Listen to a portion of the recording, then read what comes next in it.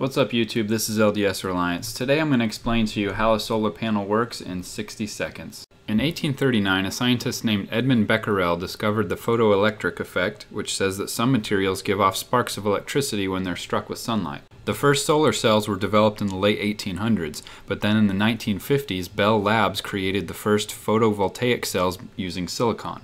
Modern solar panels are still made up of silicon cells, but they have gotten much more efficient. Each cell is a sandwich of two slices of silicon called wafers. Each of the wafers in the sandwich is an opposite charge, which creates an electric field.